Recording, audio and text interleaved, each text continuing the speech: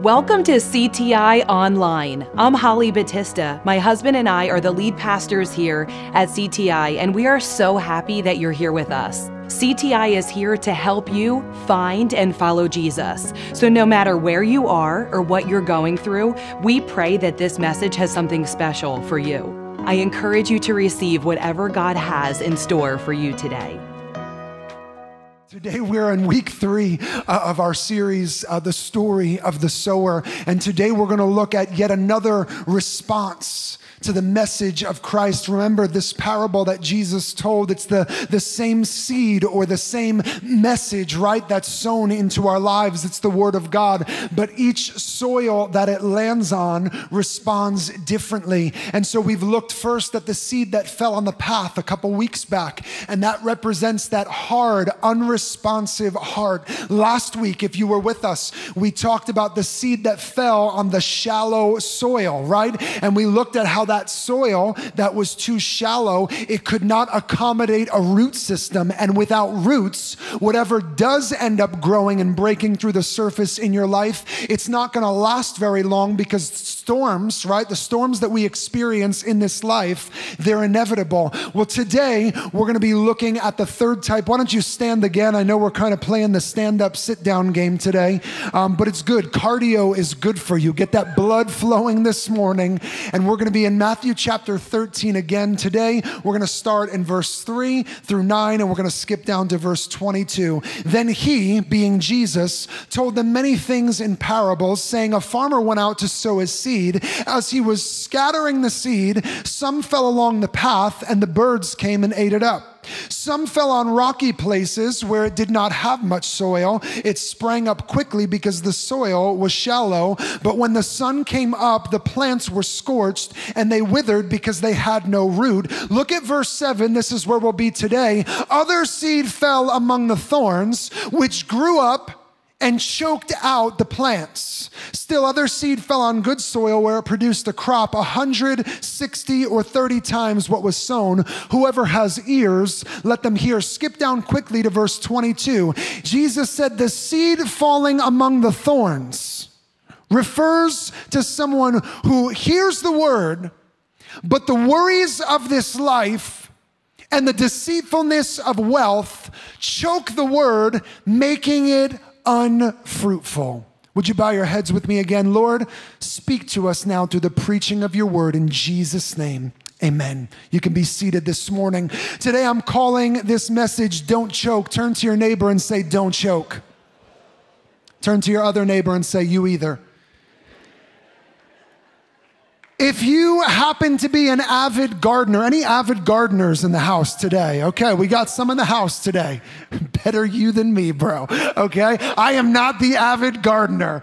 But if you are an avid gardener, you would know that perhaps the biggest enemy to your garden are weeds that are growing there, right? And before we discuss why weeds are significant to this story that Jesus told, let's just stop here for a minute and can we just identify that this is really what this whole entire parable is about. It's about being fruitful. And next week, when we wrap all of this up, we're going to look at the fourth and the final type of soil, and we're going to be looking at the good soil or the healthy soil. We'll see why this is so crucial. But the whole point of this story is that Jesus, what has he given us? He's given us his word. He's given us this life-changing message. He's given us his salvation. And when we receive it, when we take it in, it should then produce fruit in us that should be evident on the outside of us. And in order for us to be fruitful, in order for you to be effective, in order for you and me, right, if we want to fulfill our kingdom purpose as followers of Christ, we have to make sure that we tend to the soil of our heart. Preparation is one of the most important parts of gardening. If something is going to grow, that soil has to be prepared. If it's hard, it needs to be broken up. If it's dry, what does it need? It needs to be watered. If it's unhealthy, then it needs to be fertilized. If it's rocky, it needs to be sifted, and those rocks need to be removed. Gardening It takes a lot of preparation. It's hard. It's dirty. It involves being outdoors. Those are all the reasons why I don't want to be a part of it.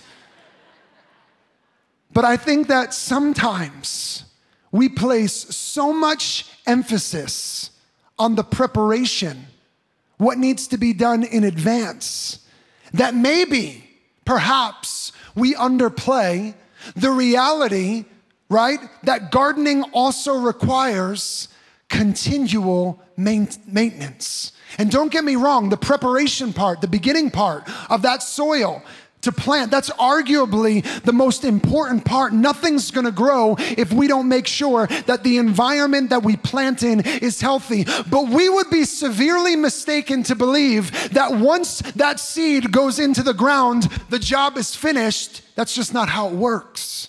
You see, the continual maintenance and the care of that seed is huge, because once that seed goes into the ground, believing that it went into healthy soil, ground that was rich, ground that was ready to receive, it's our responsibility to make sure that we keep it that way. And when it comes to the weeds that Jesus speaks of, we need to listen closely to what he said, and we really need to understand the dangers that exist here in this area. We read it a moment ago in verse 7. It said, "Other seed fell among the thorns, which grew up and choked the plants." You see, it's pretty simple. What we just read, it's like about a 12-word sentence, right? It's not hard, but the implications, they're massive. Jesus is saying that this seed that fell on the soil that was healthy enough, right? It was healthy enough to allow the plant to grow. Well, Jesus didn't actually say that, but we can conclude that from what we just read by the sheer fact that there was growth in that soil. And if there's growth in the soil, that's a good thing, but the complications came from other things that were also growing in the same soil. It was the thorns, or we could call them weeds.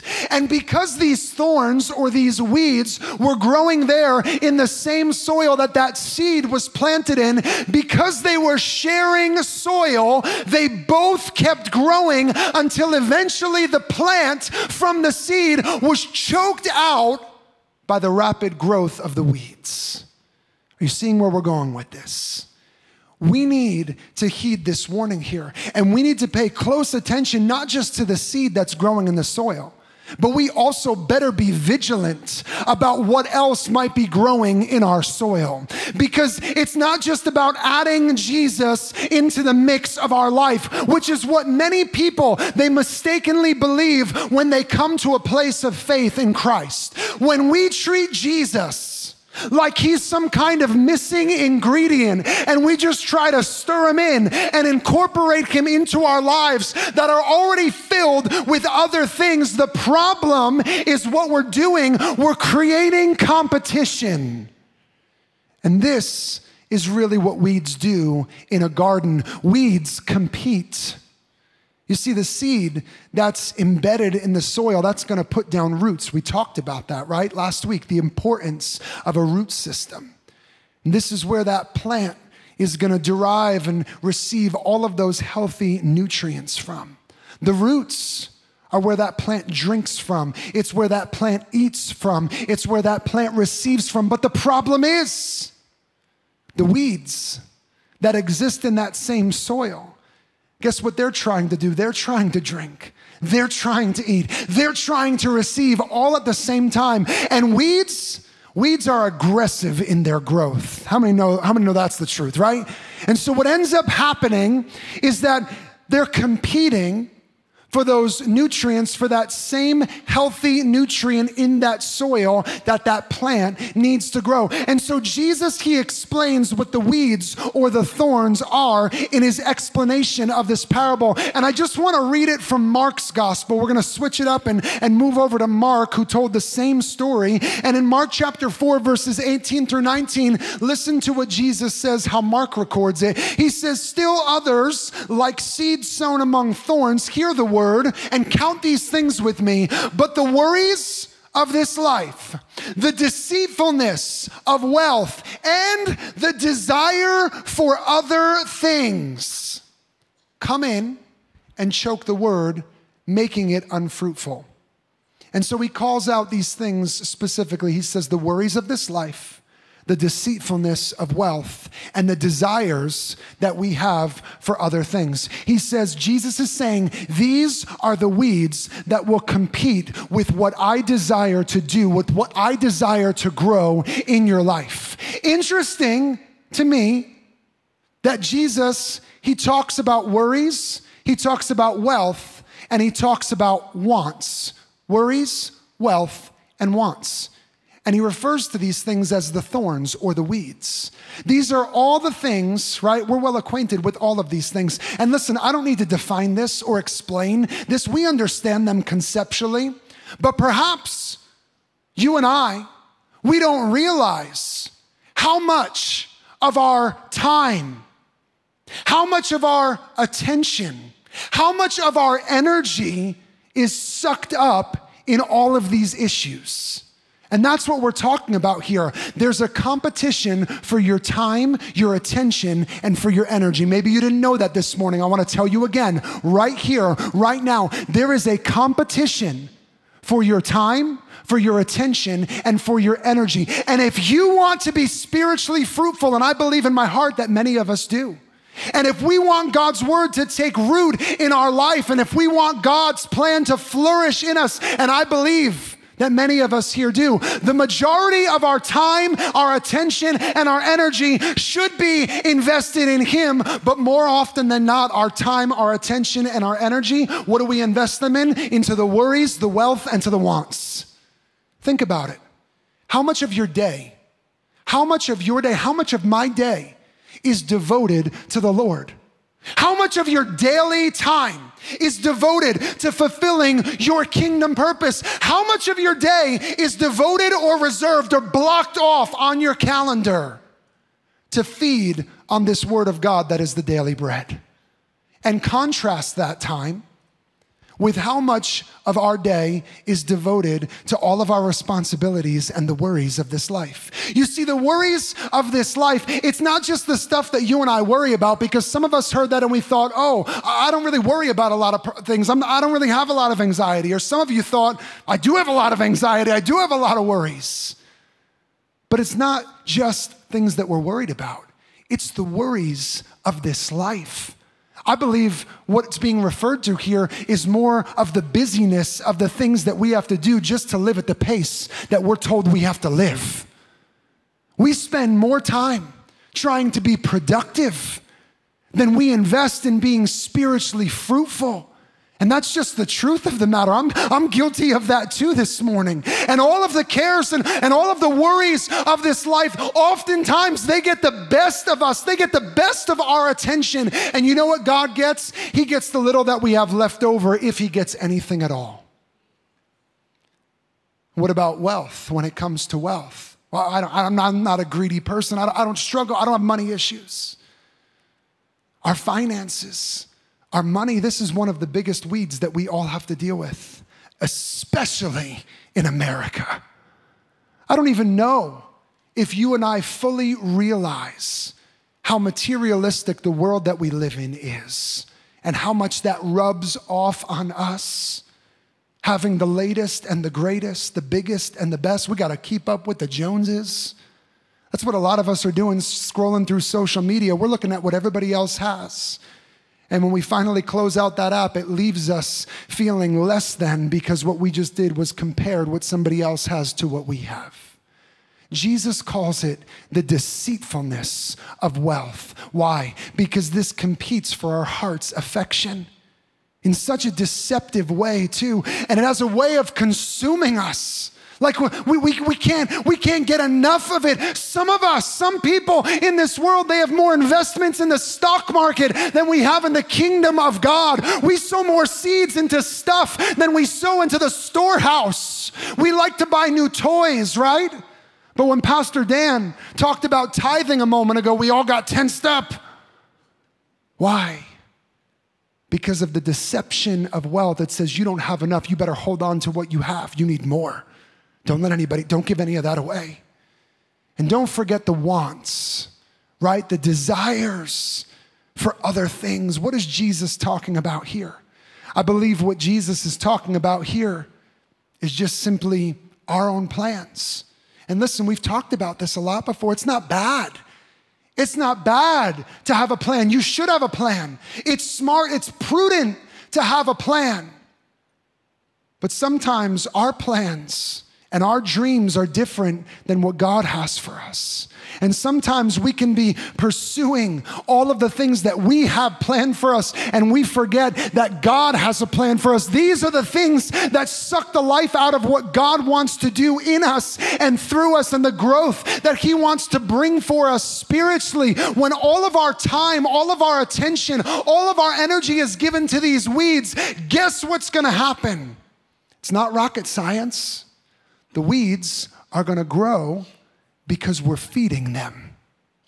And as these weeds begin to grow in that soil, like all other things that grow, they get larger and larger. And the larger that they get in the garden bed that they take up, the more room, more space, more area. Before you know it, there's no room for anything else to grow.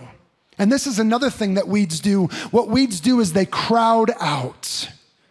And how many know that when a garden becomes overcrowded, especially with weeds that have sprouted up there, it's not going to be long until the plant life begins to suffer and die. Why? Because those weeds are dominating the soil. They're choking out the possibility for anything else to thrive or to flourish. And this is the plan of the enemy for every one of our lives. The enemy would love for our lives to become so overcrowded with stuff, with the wrong stuff, with the weeds of this life, that there's no more room for the gospel to grow inside of us. When you and I, when we become preoccupied, when our heart becomes divided so many different ways by so many other things, there's no more space for God to move. There's no more area for Him to occupy within us. And this is what many people find when they come to Christ. They very quickly realize the cost of following Jesus.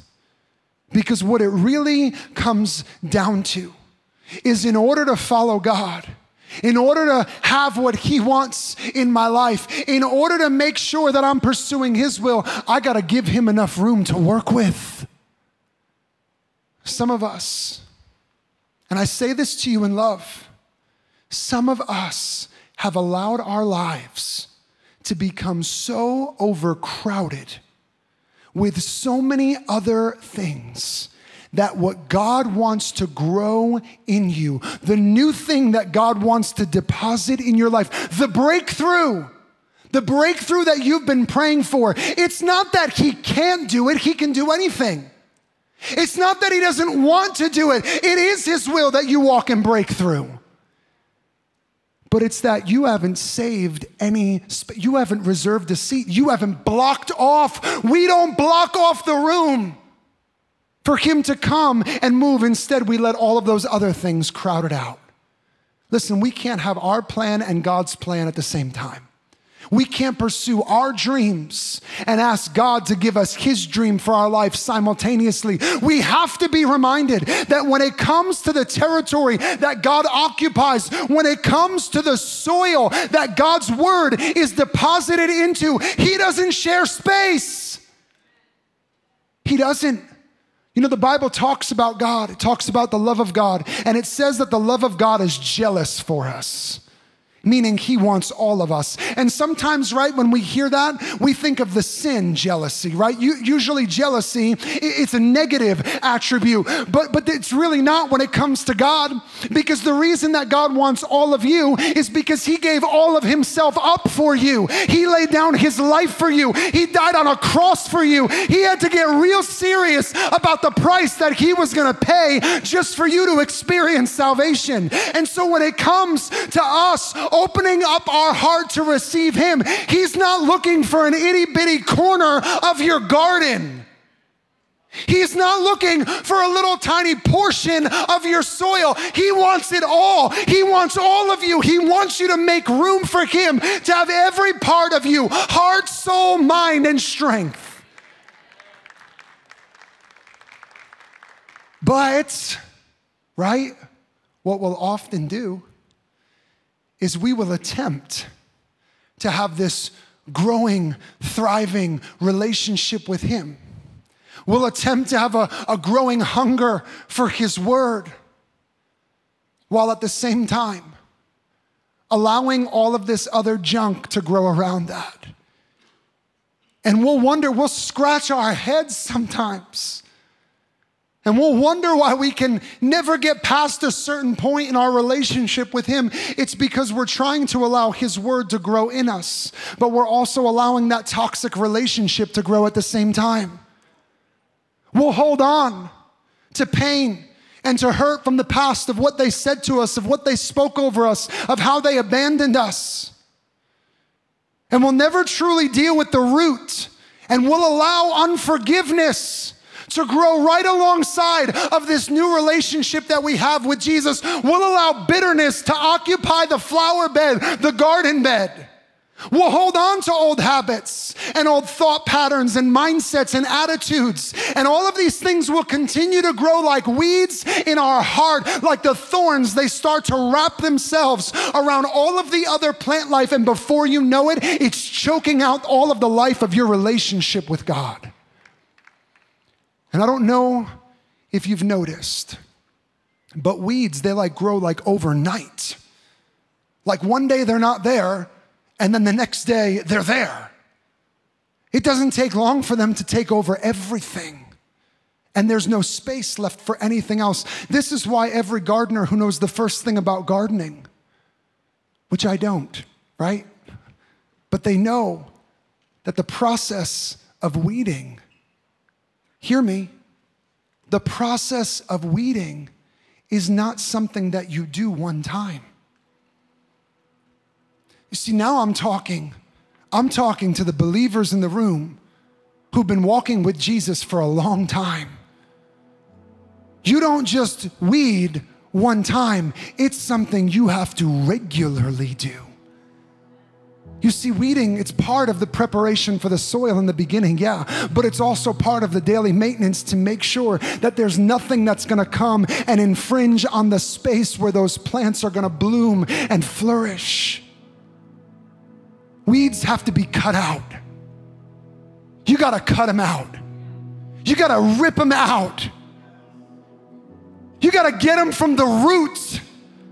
Because if you don't get them from the root, then you're not even solving the problem. You're just making the top look nice. And the process of weeding, it's tedious, it's time-consuming, and it's continual. But it's necessary in order to maintain that space that's needed for the healthy things to grow. How many people want the healthy things to grow?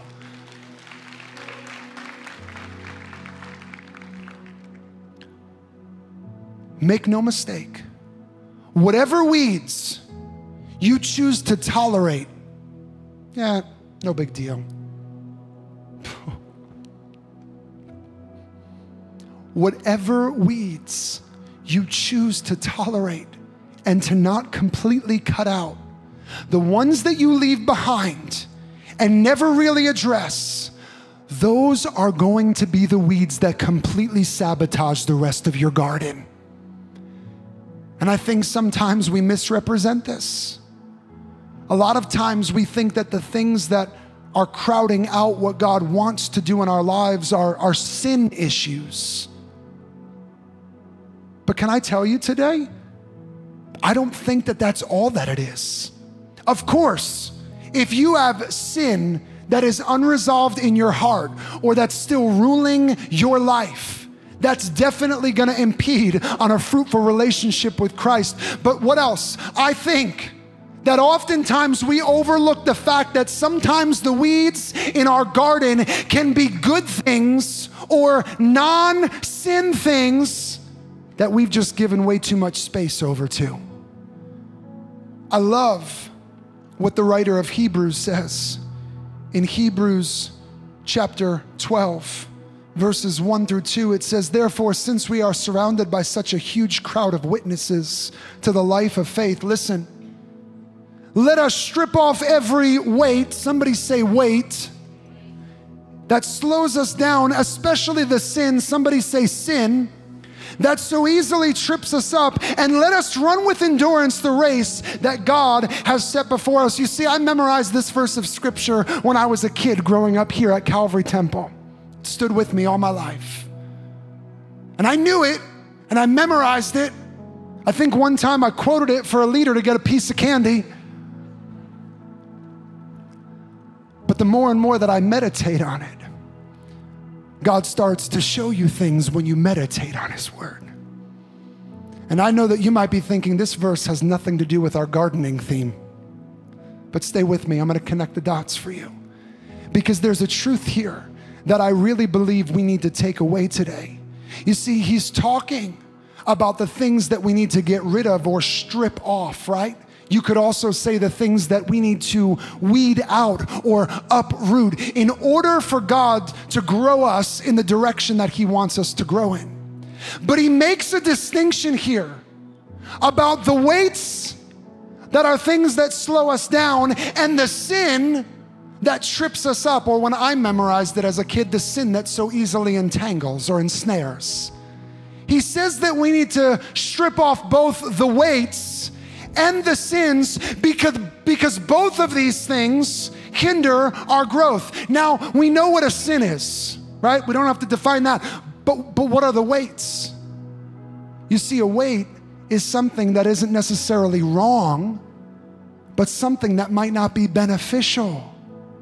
There are weights or weeds that might not be overtly wrong or sinful, but may not be beneficial to you either. You see where I'm going with this? All right, give me an example. All right, I will. For some of us, it might be a friendship or a relationship. It might not be a bad friendship. It might not be a bad relationship, but it might not be producing fruit that's consistent with what God has for you. It might not be helping you grow. It might not be pushing you forward in your walk with the Lord, and maybe it's become a weight that's held you back and stunted your growth. For some, it could be our comfort zone. Let me tell you, there's nothing wrong, there's nothing sinful about your comfort zone. We all have one. But your comfort zone doesn't promote growth. It's gonna hold you back from things. It could be tradition. There's nothing sinful about tradition, right? But maybe those traditions, they've started to infringe on what God has for you next. And those traditions, they've limited your outlook or your perspective of how God could use you or what God wants to do in you. They become these rigid lines that you say you need to stay on the inside of. God needs to work within the, God doesn't need to work within the confines of your tradition. And that could be something that's taking up too much space in your life. Maybe it's taking up too much space in your ministry or your mindset. Let me explain it this way. Listen, a weight can be a good thing that is no longer a God thing. You hear me? A weight could be a good thing that is no longer a God thing. And when it comes to what can stay, and when it comes to what has to go in our garden, if we take the approach of allowing things to stay in that soil that aren't necessarily wrong or sinful, but at the same time are no longer beneficial, what ends up happening is that what God wants to do in us actually gets choked out by those things that they started off harmless. They weren't bad, they weren't sin issues. But we gave all of our space to those things, and they ended up crowding Him out and competing with what He wanted to do. And that's why we have to uproot. That's why we have to cut out not just the sin, but also the weights, the hindrances, the distractions, the weeds that take up too much space that He wants to occupy. What are you saying? Get to the point.